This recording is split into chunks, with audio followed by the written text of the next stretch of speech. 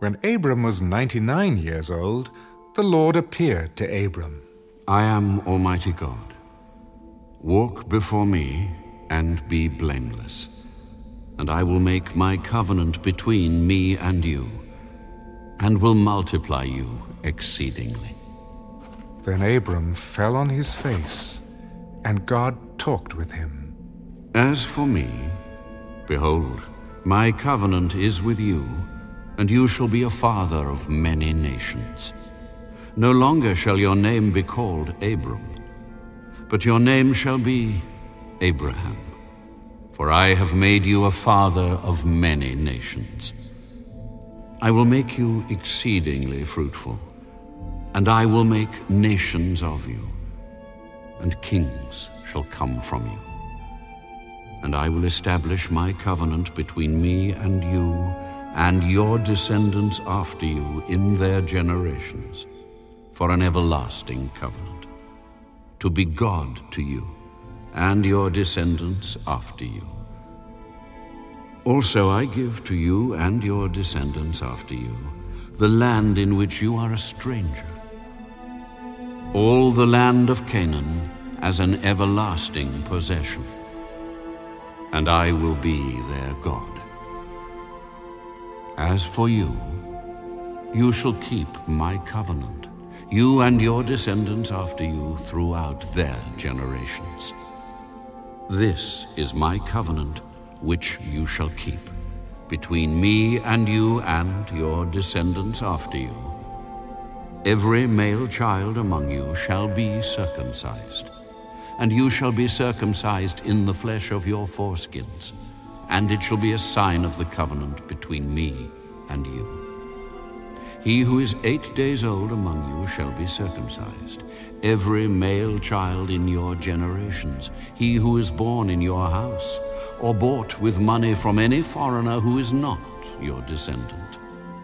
He who is born in your house, and he who is bought with your money, must be circumcised, and my covenant shall be in your flesh for an everlasting covenant.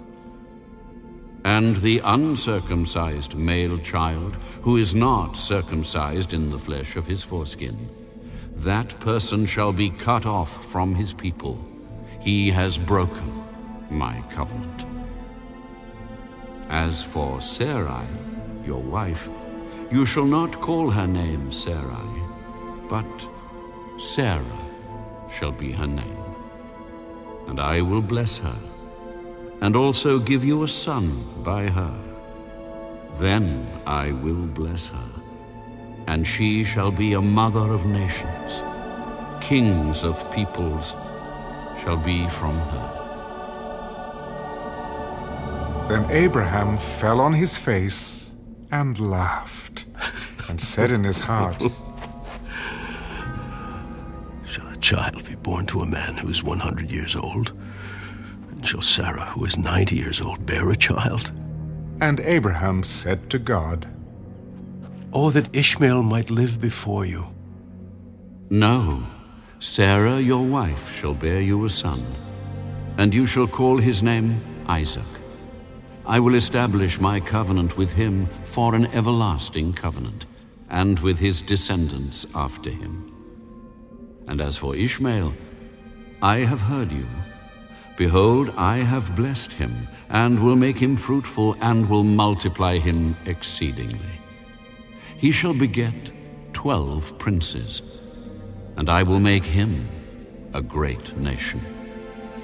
But my covenant I will establish with Isaac, whom Sarah shall bear to you at this set time next year. Then he finished talking with him, and God went up from Abraham. So Abraham took Ishmael his son, all who were born in his house, and all who were bought with his money, every male among the men of Abraham's house, and circumcised the flesh of their foreskins that very same day, as God had said to him. Abraham was 99 years old when he was circumcised in the flesh of his foreskin, and Ishmael his son was 13 years old when he was circumcised in the flesh of his foreskin. that very same day Abraham was circumcised, and his son Ishmael, and all the men of his house, born in the house or bought with money from a foreigner, were circumcised with him.